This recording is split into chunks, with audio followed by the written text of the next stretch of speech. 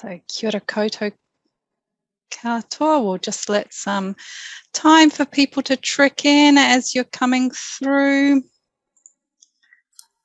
And just as people are coming through, we just want to let everyone know that for this presentation, we do have a transcribing service, so people can access the transcribing service through here. Let me put it into the chat.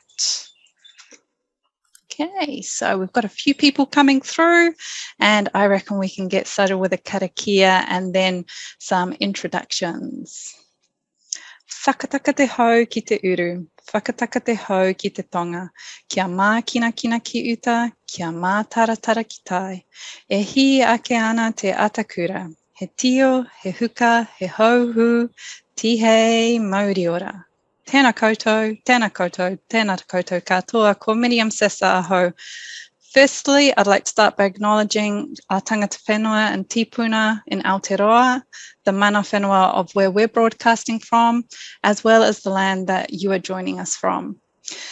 Just before we fully get into introductions, we'll just do our usual housekeeping for our online learning and online webinars, just so you can orientate yourself in this space. There is a Q&A function at the bottom, as well as a chat function. So as you're floating in, please type into the chat who you are and where you're from. This panel discussion is going to be quite interactive, so do feel free to pop in questions as we go. If you don't click at the top of the chat to everyone, it will only come to us as panelists. So if you want to let everyone know who you are and where you're from, make sure you click everyone. So as many of our webinars are about sexual violence, we just like to remind people that to check in with yourself, to pay attention to how you're feeling and what's going on, and a reminder that there is support out there for anyone who might need it.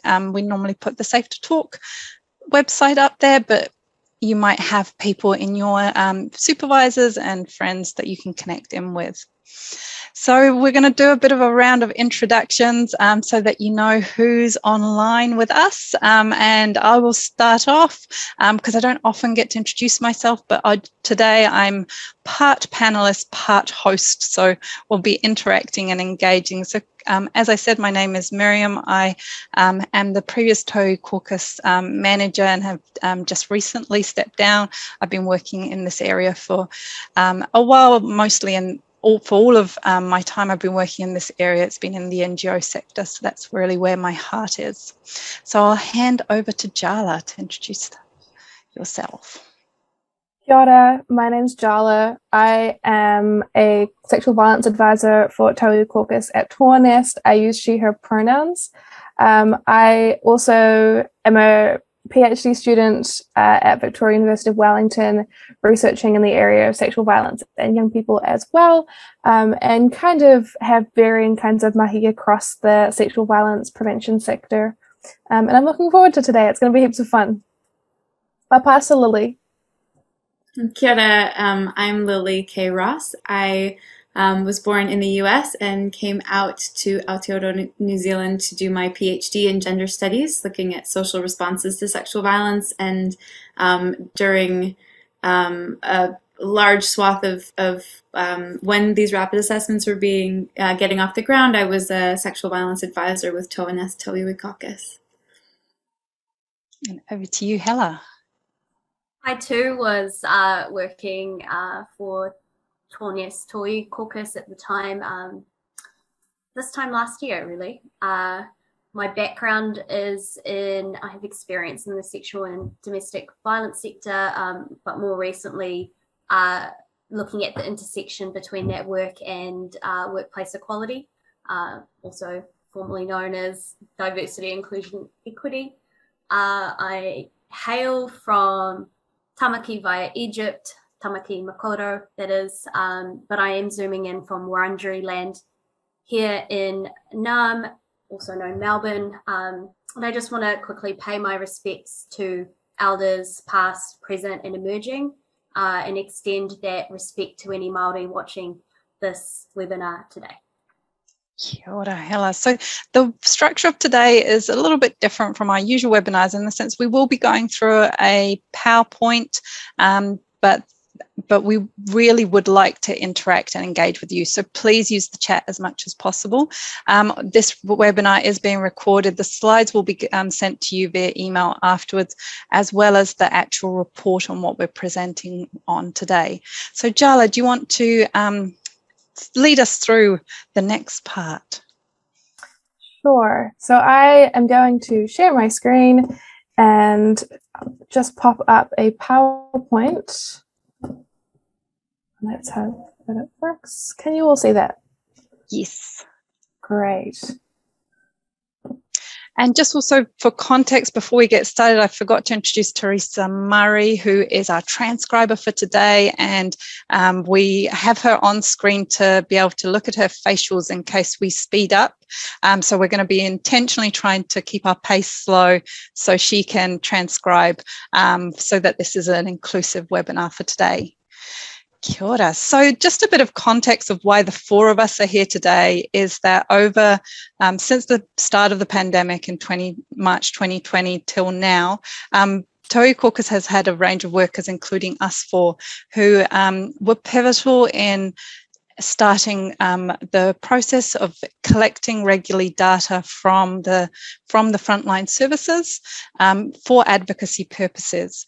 And as at the time I was the Tauiwi Caucus manager, my biggest leadership tip for anyone across the country is hire very smart people, give them a great container and direction, and then get out of their way and let them do some fabulous work, which is why I'm absolutely delighted to be in a panel with these the three of you. So thank you for the great work that you've done. Awesome. So we have a loose structure of kind of taking you all through the journey of our rapid assessment, data collection, and writing up the report. And so we're going to start with a bit of an overview of the whakapapa of rapid assessments themselves, as well as how we came to choose to use this method of data collection during the pandemic. And I'm going to pass over to Hala to kick us off. Kia ora. So obviously the rapid assessment briefing goes into way more detail, but I wanted to quickly cover off why rapid assessments came about and what even are they and why are they so important. And I do invite the other panelists to chip in whenever you like. So in terms of some background, national and local sexual violence services came together really early on in the pandemic, towards the end of March 2020, to share information, resources, and to kind of help us to navigate the challenges posed by COVID-19. Really early on, there was this acute awareness, and I guess that was influenced by our experiences post-earthquake in Christchurch, and an acute awareness that emergencies impact sexual violence and domestic violence. Yeah, so we had the sense that we needed to work together collectively to put this at the forefront of government policy.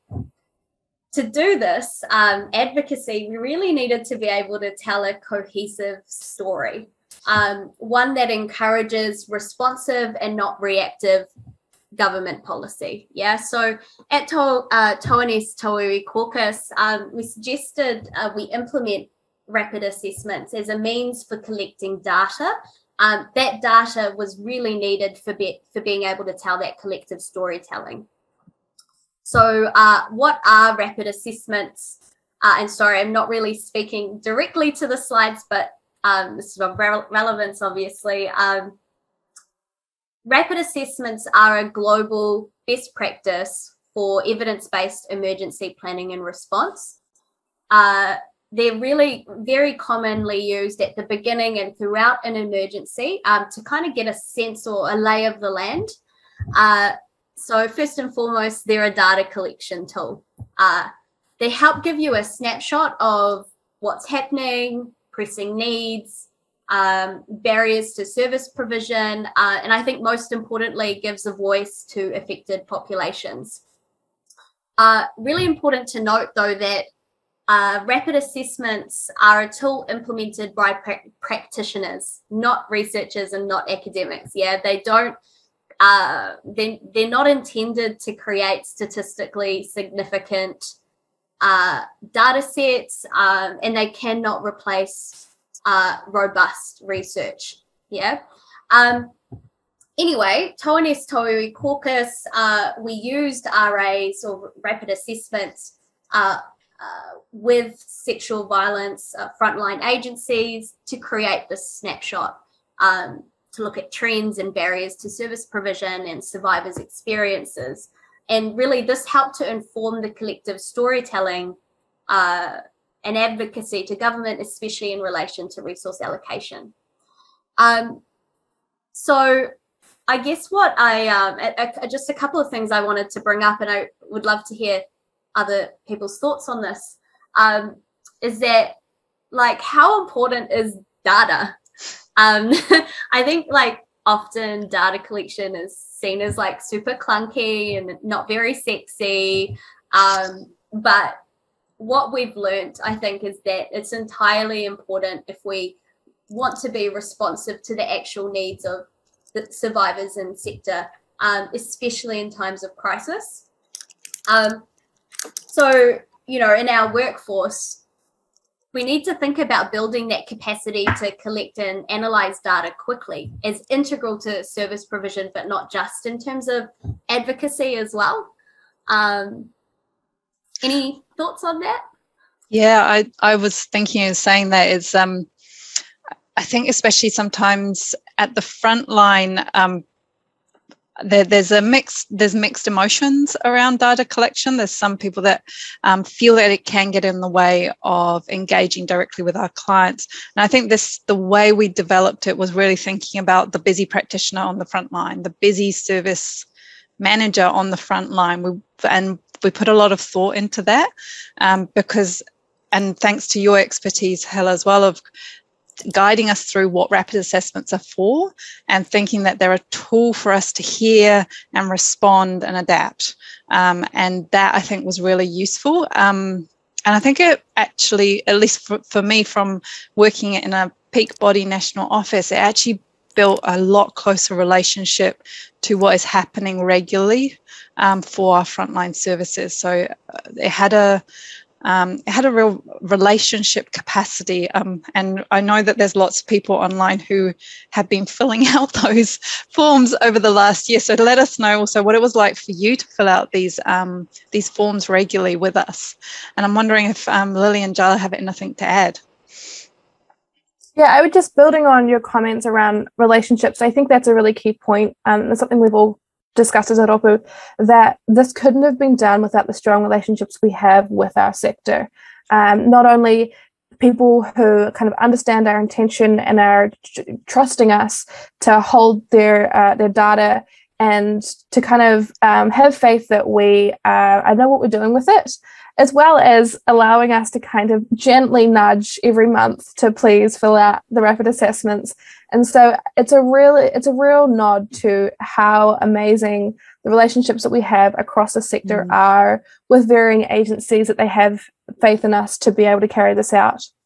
And I think tied to that is also hearing the commitment across the board that we're all doing this because at the centre of our practice is our communities and those impacted by sexual violence. Like that is clear, was really clear from us at National Office, and is really clear from our frontline services on a daily basis. So, yeah.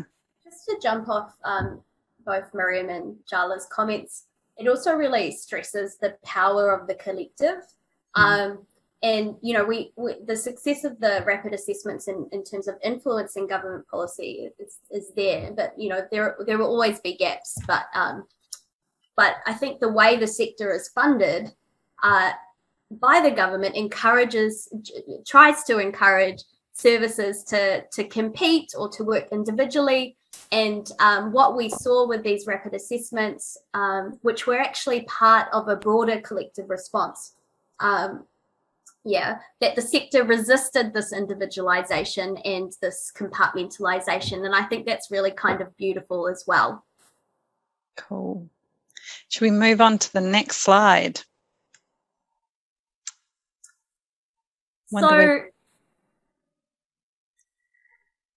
I do have one. Yes, go for it. That just popped up around relationship, which is that being able to collect this data in the first place depended on the relationships that TOAH-NNEST has with our member agencies as an organization, and also the relationships that individuals in different organizations have built over years of working together on this issue. And but I think that there was also a way in which the rapid assessments as a new tool for our sector to be deploying really helped to build and advance relationships even further. So it was a positive feedback loop. But then there's also, you know, when we think of TOAH-NNEST as sitting as a collective voice of the sexual violence sector that's then advocating to government, I think one of the things that rang really clearly was that in the rapid assessments and in sort of working together around the COVID-19 pandemic response, there was a real strengthening of relationships with government as well. And so it moved in a lot of different directions and enabled us to not only get a picture of what was going on in the frontline crisis organizations, and by extension of that in our communities, but to also be able to strengthen relationships at sort of a 360-degree approach. Should we move to the next slide? Yes. So I think we have kind of discussed this, which was what Hala was talking about in terms of what rapid assessments can and cannot do. And I think that, you know, she did a great job of that. And so the next thing that I maybe want to pass on to was just talking about like what our intentions were, and just to kind of start providing discussion about what our intentions were, so then we can kind of move on to see whether we achieve what we set out to do. Miriam, did you want to take that? Yeah, I was thinking in those early days of the pandemic in particular, there was, you know, we were exploring observing what was happening internationally. And in New Zealand, it did occur at a slightly delay. So we did have the opportunity to learn. And I was thinking before we got to the rapid assessments, because lots of us also had international relationships. So I was able to connect with some colleagues in Italy who were one of the first countries outside of China hit, outside of Wuhan in particular hit. And I was able to have conversations with some colleagues there. So, and they gave me some really clear advocacy points around what would be useful to advocate in the context of sexual and domestic violence response. And that kind of then went, because I had that in mind when Hala started talking about this possibility of collecting data regularly, that aligned really strongly with the recommendations that we got from colleagues overseas of ensuring that we could keep track regularly. Initially, we were going to do it just for a short time, but both us and our services, who many of you are online, saw the value in collecting regularly data and saw that value of that collective story. And I remember in December 2020, we were suggesting that we were going to have a break for December and give everyone a break. And our frontline services said, why? We don't go on holiday. Why should you? And I think that for me, even though it's a, you know, a cute story, is actually that tells us the commitment that our frontline services had to this process, that they saw the value.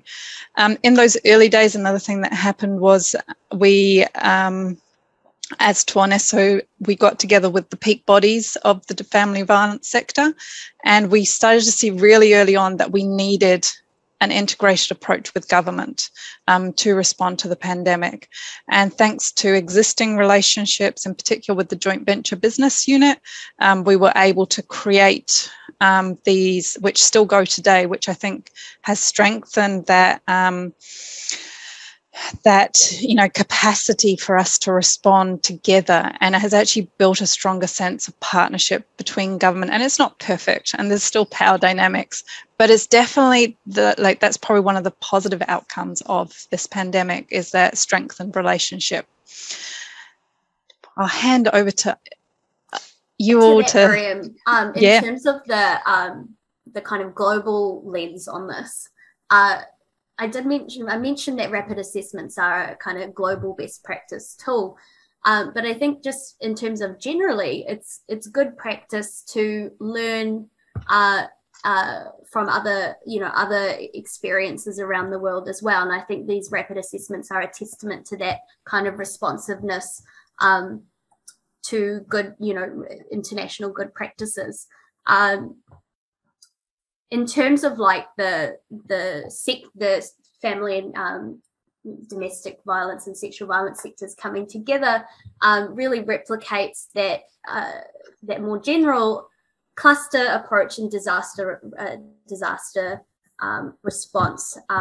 It would be great in terms of thinking about what we can do in the future, to think about how we can be more multi-sectoral in our approaches and not just working with the violence sector, but looking beyond that as well. And just a comment that's come through just now in the chat is that someone who works in government that states that they assure us that the rapid assessments have been very well received by government, especially in the face of enormous gaps in data on victim survivors' needs and help-seeking experience. So we have that gap anyway, and then in the context of the pandemic, we were able to track it quite closely and start to see trends over time, which I think was really valuable. Yeah, and in the terms of the feedback loop that we've been having with people who are providing data is, since the last year, we've started to ask questions to our sector about, do you still find this valuable? Is this something you still want to engage with? And we're kind of overwhelming, getting the feeling of like they understand how repetitive some of the answers are, and yet also recognizing the importance of the nature of it being repetitive, because they're explaining the consistency and the pervasiveness of certain issues that the sector is experiencing. And so while the data is certainly repetitive in some areas, that in itself is a really powerful advocacy tool, which I think is a really important point. And in terms of talking about, government's appreciation for data, we're going to talk about the methodology of the rapid assessments in a moment. And I really want to highlight how powerful the approach that we have used is, because we've used both quantitative and qualitative measures. And so we are able to provide certain statistical, data that we know is highly valued by those in government, while also providing a platform for storytelling and really showing government and our sector and anyone who is reading them the power of individual voices and individual experiences. So talking about methodology, unless anyone else has any more comments on this section, I will hand over to Lily to kind of talk through the methodology. Sure. Yes. So I came into TOAH-NNEST in August of 2020, and so a lot of the methodology for data collection was already in place, and then became a matter of tweaking now and again to add new questions, new things we wanted to know about. So by the end of it, we were starting to ask questions about the length of people's waiting list. And then based on the responses, it was clear that length of waiting list could mean the number of people on the waiting list, or it could mean the duration of time that they were on the waiting list. And it was like, well, I would like both of those. And so it was an evolving process. And yet, I came in and it was already with a very strong foundation. And there was the sort of tick boxes, the things where, Google would give us nice little charts so we could have a sense of there's like 80% of our people are reporting an increase in the need for long-term support or crisis intervention or referrals to other services. And then there was a lot of qualitative stuff. So we were asking about what are some of the barriers and what's happening with some of our vulnerable populations. And the data that we ended up collecting around that really painted a very intersectional picture of what was going on. And it varied from week to week. So sometimes it was people with intellectual disabilities who were having trouble accessing services. Sometimes it was related to what was happening on university campuses. Sometimes it was related to migrants and folks who were experiencing higher levels of violence and seeking support, but then struggling with the immigration system and the delays in the immigration system and what that meant for staying in dangerous situations that were presenting sexual violence risks in different ways as a result of the pandemic. Children came up a lot. In a number of different ways, where we were seeing a really urgent need for services that have the ability to be not just sexual violence specialists, but also to have specialization in working with children and young people. And I think that is an outstanding gap. We have many outstanding gaps. I mean, the housing crisis would come up sometimes. And so, you know, there would be different emerging themes from month to month that were painting pictures of how different social issues and different demographics and groups across New Zealand were experiencing this crisis and how it related to sexual violence in fundamentally different ways. The other thing that I tried to be very attuned to as far as the data collection and the analysis was to, and everybody else on the panel has addressed this, but really attending to those frontline workers and those frontline organizations. So trying to make the assessment itself as approachable and quick, rapid as far as assessments go for the people who had to fill it out, because they had other things on their plate that were immediate and pressing and urgent. And so that was significant. And I think there came a point where, you know, there was the month-to-month generation of rapid assessments that would give an update on the month. And then towards the end of 2020, I started working on the 2020 overview piece of work. And what we did for that was Miriam went ahead and actually found the organizations that had been the most consistent in providing us with data month to month. And so we were able to look at those organizations across the span of many months to see what stories we could find within those organizations and what had sort of happened. And I think a few things really still stand out to me that I still think about months later. One of them was the quite clear feedback loop between what's going on with community needs and how that interfaces with the well-being of our workforce. So, for example, barriers in service provision distresses our workers because they see there's a barrier here, we're not able to meet the community need. Or inundation. We would have periods of time where our organizations were coming and saying, we are inundated. We cannot keep our head above water. We have way too many people. You know, we can't meet the need. We can't meet the need. We can't hire the staff that we need. That had a significant impact on the well-being of our workforce. And then in the other direction, the decisions that were being made about policy and resourcing. So there was a period early in the pandemic where there was a lot of flexible funding within high trust arrangements. And this was spoken of very highly by our frontline organizations. But as the pandemic wore on, there was a real, I think in the data, you know, there was this cry from certain agencies of like, we don't have the people, we can't meet the need, and we're feeling this. And I think I pulled up a quote here from Sarah Ahmed's Living a Feminist Life I wanted to pull from on resilience, because I think it's important to both celebrate the resilience and the commitment and the dedication of our workforce in this sector, while also acknowledging that we shouldn't have to be resilient, that there's structural things that can be done to strengthen our organizations and to strengthen our communities so that it's not up to individual workers to feel resilient. So, and to enact resilience. So Sarah Ahmed says, if the twig was a stronger twig, if the twig was more resilient, it would take more pressure before it snapped. We can see how resilience is a technology of will or even functions as a command. Be willing to bear more. Be stronger so you can bear more. We can understand, too, how resilience becomes a deeply conservative technique, one especially well suited to governance. You encourage bodies to strengthen so they will not succumb to pressure, so they can keep taking it, so they can take more of it.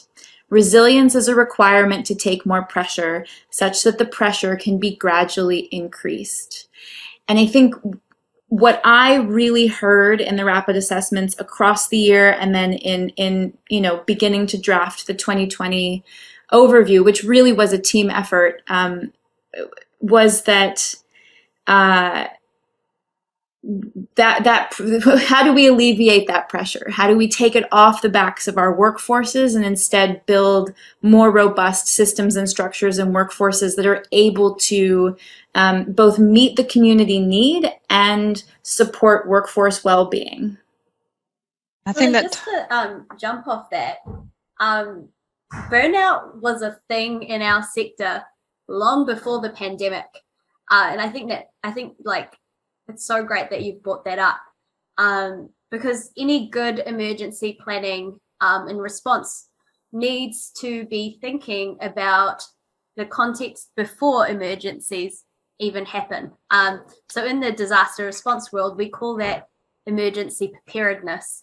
And what the data showed was that the sector wasn't prepared in some ways because of a consistent lack of investment in not just the workforce, but in terms of workforce development and planning and so on, but in terms of having a overarching national plan around prevention and response. And of course, more recently, the government's invested in a multi-billion-dollar, is it billion or million? Can't keep up. A lot of money is being invested into the sector now, but that should have happened a long time ago. So yeah, thank you for bringing that up, Lily. And I think it ties in, there's just a couple of comments that have come through, and one person saying that they totally agree with you, Hala. But also I think what you were saying and what we were saying before about the power of the collective voice, and whether it was specific to workforce or experience on the frontline experiences of our communities, is what someone's commenting in the chat is that it actually gave us something to stand on in terms of a valuable narrative, a real narrative and an immediate narrative month by month to be able to advocate to government. And that for me was the most powerful piece of this journey, was actually, and also having government requesting it and asking for it month by month, going, hey, when's that data coming? Because they were finding it also useful to kind of figure out. And absolutely echo that sentiment of, we, as a sector, collectively and historically, and together with our tangata whenua and diverse community partners, we've been advocating for these needs for decades. And so that's for me, this pandemic has just highlighted some massive, not just gaps, but systemic policies that have failed communities up until now. And so that's what we need to respond. And I found actually when we were going through this, that the information that we actually had from international humanitarian responses around, preparedness, and just was absent in some of our spaces. And I found that very early on, that the fact that actually we didn't have someone with our level of specialization thinking about the safety and well-being of children, women, or anyone who could be at risk from domestic and sexual violence, that weren't central to some of the pandemic planning. That for me is one of the, and even to date, I think it took in the last lockdown, the Prime Minister, I think I counted 14 days before she mentioned anything about safe bubbles and that people could leave when they weren't safe in their bubbles. So there's something still that we're not getting right around emergency response. And our hope is that this will hopefully help raise the profile and the need. Yeah. Just to add to that, I think in terms of actions, that, you know, in terms of moving forward, I think the rapid assessments show how important it is for the government to be investing in research more broadly. You know, fund PhDs, fund research bodies. We need to have a centralized sexual violence and family violence research center that, you know, systematically collects data. But another thing is that also we need the government to be funding services to collect this data. You know, again, we have an overworked, under-resourced, albeit amazing and totally essential workforce. You know, invest in them, invest in these services to build that capacity, and, you know, to have the time and the energy to be able to do that work as well. Yeah, absolutely. And I just also wanted to mention, just having also conducted these rapid assessments this year, and looking at comparatively with last year and the different lockdowns, as we are seeing from our services, they're saying, you know, this lockdown, we were much more prepared. However, their kind of messaging is that we're prepared because we experienced it and we have the mechanisms and the experience in place to handle the next one. However, they're not saying we're more prepared because we're getting better support systems from government. So it's really, they're saying their preparedness for this one is not because of any external support, it's because of their own selves. And again, that resilience building, it's happened over time. And so I think that's a really key point. It's like we need to be learning and being prepared for what is inevitably going to be this or another, you know, crisis at some point. And it needs to not just be within internal organizations, but with that solid infrastructure. Does anyone else want to add anything else before we move on to the themes? Just the concept of emergencies in general. I think the term shadow pandemic has become quite common in the sector. We've had in New Zealand, we have a ongoing crisis around sexual and domestic violence. Our rates are through the roof. We have some of the highest rates in the OECD, completely unacceptable for such a small country like ours. And so, you know, it's not just waiting for these big emergencies like, you know, COVID-19 or earthquakes and so on, but, you know, recognizing that the crisis and the emergency has long been here. Yeah. Just one thought too, and I think we've sort of nodded to this, but the notion of emergency, I think, is one that will continue to have an evolving meaning over the course of our lifespans. And so we have the COVID-19 pandemic, which is continuing to be an emergent situation and will remain such indefinitely.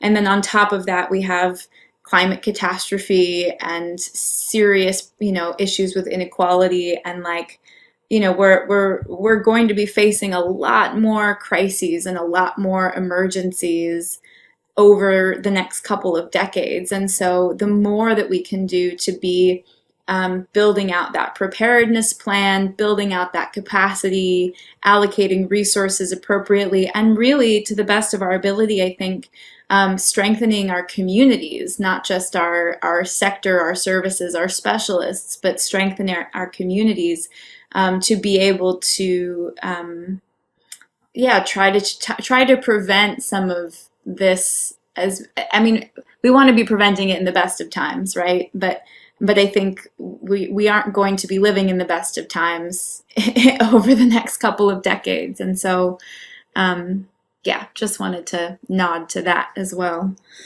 And I think that idea that you mentioned around the conceptualizations of emergencies is really key, because I think in order to prevent or better respond to what we consider to be those big crises, climate crisis, COVID-19, that kind of thing, we need to have better responses for what I would, local crises. So the housing crisis, for example, because as you said, there was a repeated theme almost every month in the rapid assessments around housing issues.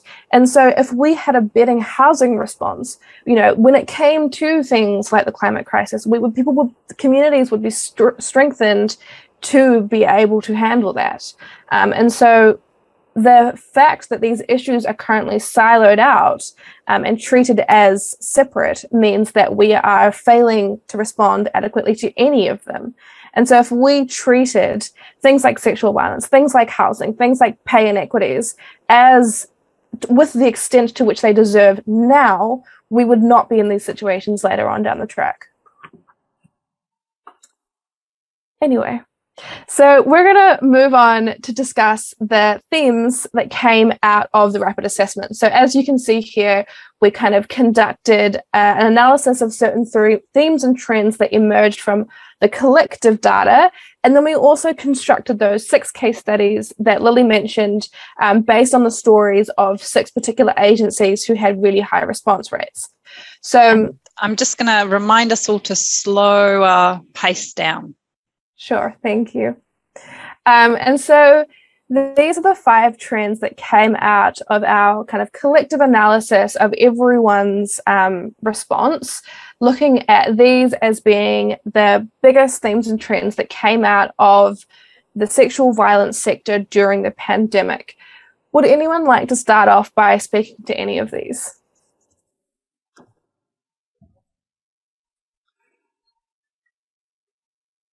Okay, well, I'm going to invite Miriam to start. Cool. I think definitely. I don't think any of these actually surprised us, to be fair. I think over the year, we definitely found some surprising sub-themes of like the increased.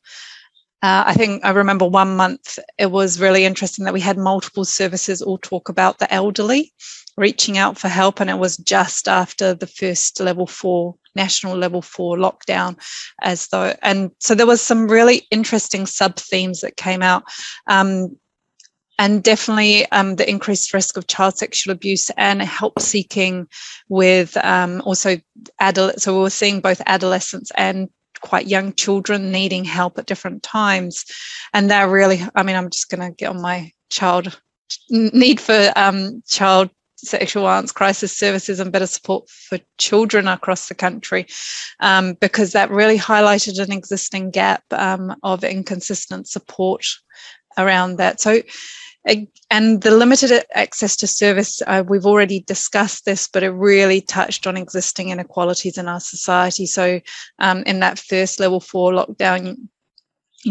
hearing how much our frontline services were struggling to, be able to access, for people to be able to access the support they needed to be able to cope with the lockdown, as well as with their experiences of violence and sexual violence. We started also finding different advocacy pieces. So we were able to get some phones from Spark and some vouchers from Uber to be able to actually support some of this limited access. So again, it just highlighted the existing inequalities and existing struggles that our services have to reach out to the people that we need to reach out to. Anyone else? And I think in terms of the theme around compounding pre-existing vulnerabilities and disparities, this was incredibly pressing. And I think we were lucky to get these stories that just highlighted the extent to which this was an issue. So it wasn't, agencies just saying we're seeing people experiencing multiple types of stress, but there was really rich and detailed stories of survivors trying to access services or trying to navigate the system, but having to deal with barrier after barrier after barrier, and highlighting again those intersections between the different issues. So, we were seeing issues around housing and pay and employment and mental health particularly all come together. And we were also, interestingly, seeing a lot of stuff around physical and mental health needs to do with the types of harm that were differing in relation to outside of the pandemic. So again, just those pre-existing vulnerabilities is something that I think as a term that we use a lot, but I really want to kind of bring the people into that term and humanize how important that theme is, because, we're currently not providing adequate structures and support for people who are experiencing multiple types of stress. And yet this is the lived reality for most people who seek services and seek help. And that really speaks to why a multi-sectoral response is so important. Like compartmentalizing, no human is compartmentalized. You know, you don't worry about housing versus this versus that. Everything is interconnected. So that really speaks to that.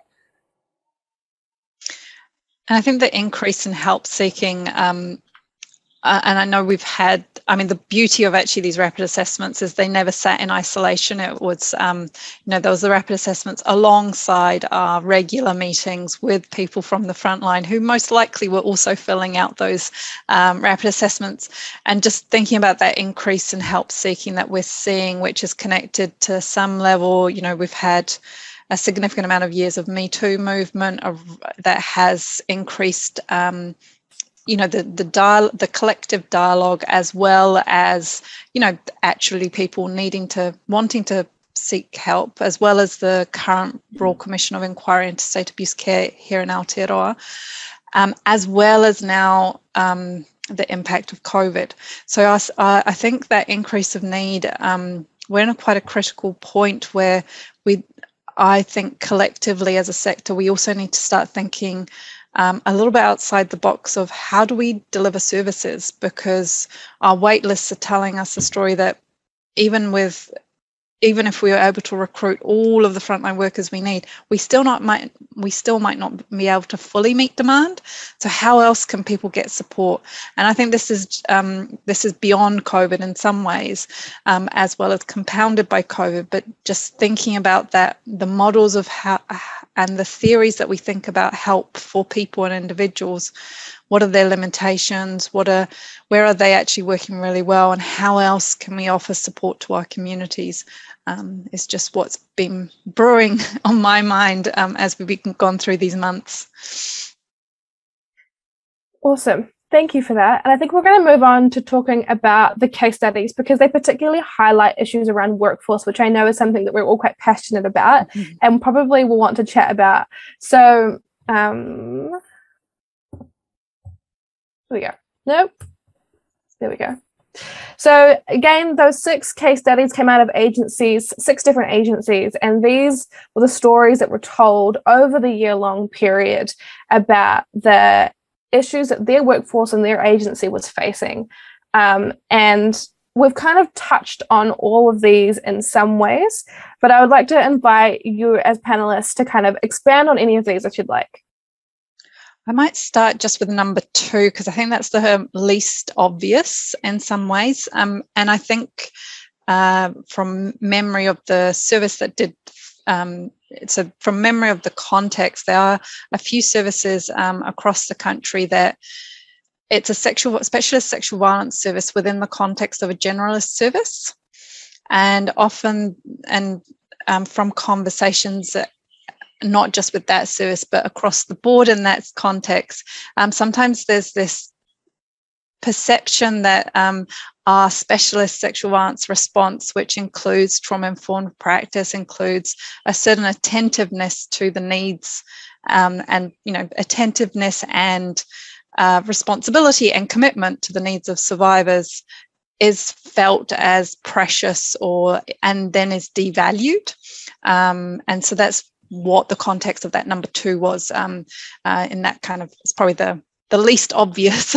But that I think is really interesting because it replicates a macro dynamic or a broader system dynamic of, like, often in our specialist services, we try and get it, and not everyone's perfect, and we have a lot of diversity amongst our services, but we get that philosophical stance of advocating and coming from that place of justice for survivors and for those impacted by sexual violence more broadly, including those who are harmful, violent and abusive, that we're just kind of, we've got that orientation. When we then encounter like the broader dominant stories of our society towards survivors, and our workforce is encountering that within the context of the workplace, it creates some quite unsupported dynamics, I think, is what that number 2 is about. I just wanted to speak to the increase in complex referrals. And this worries me in a bigger context in terms of this kind of perception where, okay, you need more staff, just here's some money, go hire some staff. And as we know in the sector, it's really hard to find and recruit staff. And part of that problem is and we've spoken about this before, sorry about the soapbox, but the kind of consistent, ongoing underinvestment in workforce planning and development. And I guess what I want to say is, speak to in terms of the increase in complex referrals is that you need to be able to case manage complex referrals is quite a, it's an expertise, it's a specialization built over years of experience. And it's not something that can just be switched on. You can't walk into a sexual violence agency and get a 7-day induction and become a experienced case manager. There's a lot of work that goes into becoming, developing those skills over time. And again, that comes back to the idea that we need to actually think about emergency response as way beyond an emergency even happens, bearing in mind that I don't ascribe to this concept of an emergency. I mean, I think we're already pre-pandemic, we're in an emergency when it came to sexual and family violence. But yeah, really want to just tautoko the fact that the skill set that goes into case managing complex or even just non-complex referrals is highly specialized. And yeah. And I think that, the importance about recognizing speciality in that area means that to develop those years of experience, it's difficult when we are not able to pay our workers to the same extent that ministry agencies can pay their workers. And so there's massive, pay inequities across these different spaces. And so the NGO sector and the sexual violence sector is losing workers and unable to retain them simply because we cannot pay them the same amount. And so in order to retain workers, to gain that experience that we can see is so crucial, we need to be able to pay them better. And Jahla, just to add to that, I would argue as well that it's completely not just unsustainable, but unethical for, government to not be introducing, standard pay rates or specifically moving away from casualisation and mandating that. It's not services not wanting to pay staff and to have them on permanent contracts. It's the lack of ability to do that because of the way they're funded. So yeah, just casualized contracts are just completely just don't match up to what the level of skills and training that goes into building a workforce. Lily, I know you've got a lot really delved into that area of workforce when you're working with us and doing these rapid assessments. I'm wondering if you have anything to add. Yeah, I think one of the things I think about a lot and I think it's an issue that existed before COVID-19. I think it's something that is very present in the data that we were looking at, and it relates to a lot of these points, but I think especially 1, 3, and 4, which is that when the workforce is overloaded and there's chronic understaffing and we want to build out the workforce and we recognize there's a need for pay parity between nonprofit and the government space. There's also the recognition that as Hala was talking about with like the skill set required to be managing complex referrals and the time it takes to develop that, I think there's something to be said for also recognizing that not everybody is suited to do this work and not everybody is capable of doing this work to a high standard of care and with a robust ethical foundation. And so I think that comes to bear not just in the way that we may provide services for the people in our communities who are coming to our services for support, but also comes to bear on this first point, which is underlying organizational issues. And so just thinking about the work of relationships within our workforces and within our organizations and across our sector, to really be thinking about how do we make sure moving forward, that that when we are growing capacity and we are doing workforce development and everything else, that we're doing that in a way that, of course, equips people to do this work and to do it well, but also creates barriers that ensure that people who should not be doing this work are not doing this work.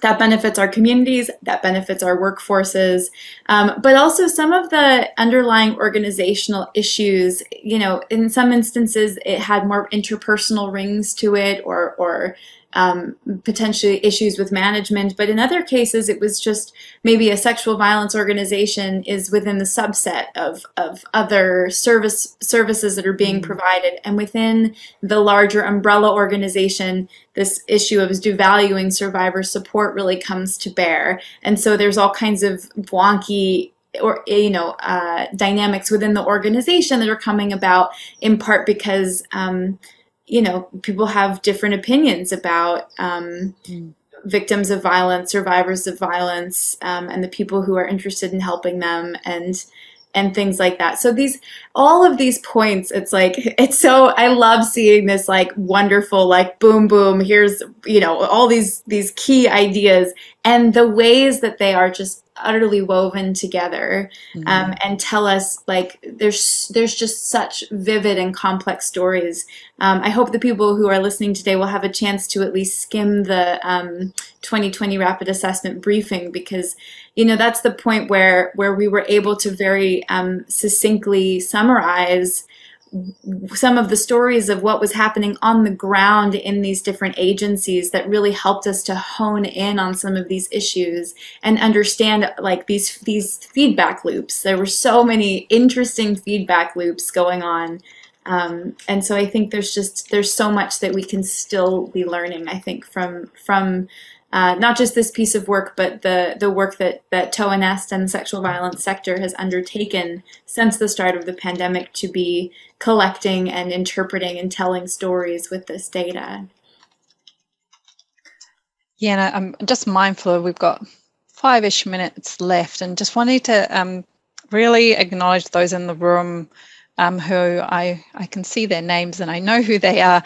That process of knowing how important it is to hold the workers, the workplace, to be able to then hold the support, to be able to support those from the community seeking help that have been impacted from sexual violence, and knowing how much it takes to transition someone from, a new worker in this field to that experience, and that it's a journey, and it's a journey that needs to be done really well. And so kind of taking that wisdom that currently exists from people from those organizations doing quite a good job, and how do we replicate that across.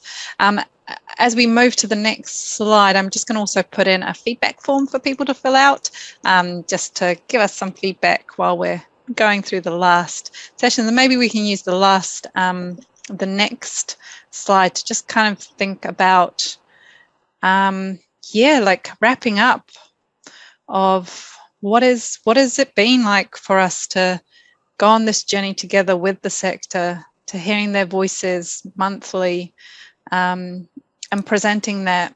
So also one piece of information probably we didn't contextualize is every month this information would be collated by government to be presented to Cabinet. So it actually did get escalated quite high. So it was quite a direct voice to those decision makers that would regularly meet around COVID-19 matters. But what were your key learnings? There's something that I would like to just kind of contextualize. The quote that's on the screen it was talking about how our workforce is the canary in the coal mine. We are able to view our workforce and to understand their experiences as indicative of the wider issue. And they're the ones who are going to highlight what is wrong, if there's wrong, points of weakness, points of strength. And something I really wanted to quickly kind of cover is how in our rapid assessments, we would get these stories of our workforce going above and beyond. These stories of working outside of hours, unpaid hours, putting themselves in different situations with these massive workloads in order to support their clients. And these were every month for the past 18 months. And what that's really important is because it was linked with people also reporting these high workloads, these above and beyond stories, and trying to simultaneously present stories that say they're overworked, they're under-resourced, and yet they're still doing their jobs. And it was this, and yet they're still supporting their clients and doing their best work. And there was this real need for reassurance that despite all these barriers, our workforce were still doing the best they could, way outside their scope of practice. And so really emphasizing that while our workers are facing these barriers and are overcoming them, they shouldn't have to be. And I think that was one of the key messages we got around our workforce, is that they are doing all these things, but they shouldn't have to be. And it's up to government and our sector and our infrastructures to find ways to kind of alleviate that burden. Yeah, I just want to give a shout out because I'm operating on the assumption that a good number of the folks listening are people who were filling out forms or working on front lines, and like, golly, like in some ways, I hope that this webinar and these rapid assessment documents are like, they're a celebration of you and the work that you're doing. So thank you very much. Just to jump off that, Lily, the rapid assessments do come across as quite a technical tool, and we've talked about how they've been used to advocate and influence, straight into cabinet. But for many of us, one, they're a celebration of folks doing the frontline work, but also, it's more than that. For me, really, I view rapid assessments as a tool for movement building. And what we've seen is we are stronger together, and a collective response is best practice. And I think this is really a testament to relationships, the existing ones, new ones, future ones. We're all in this together, and thank you so much for the time and energy you've put into filling them out and being here today. So, and someone in the chat responding to Lily, probably saying, yes, the forms were annoying but brief, so manageable, and I'm glad that they have been done. And for me in that experience, I felt really, and we talked about it at the beginning, but felt really honoured to be able to hold those stories and elevate them to the highest level that we could, and be able to also present them in a really comprehensive report. And really felt that working alongside all three of you was really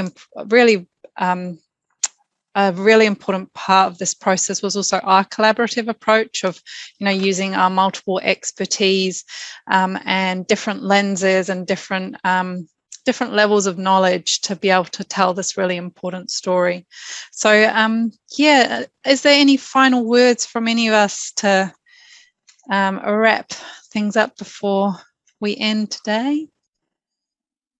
Just a thank you to everyone who has been patient with us and engages with us. There's a saying in movement building that you move at the pace of trust. And I think these are really evident that you have trusted us to help move forward. Yes, I think that's a beautiful way to end. And I think I want to personally thank all three of you. You are exceptional people to work for and work with, and thank everyone online. And we'll close with a karakia to wrap up and wish everyone a really lovely weekend. Unihia, unihia, unihia ki te uru tapunui, kia wātea kia māma te nākau te tinana, te wairo I te ara takata, ko ia rā e rongo e whakairia ake ki runga, kia tīna, tīna, huie tai kie. Go well, everyone, and have a wonderful weekend.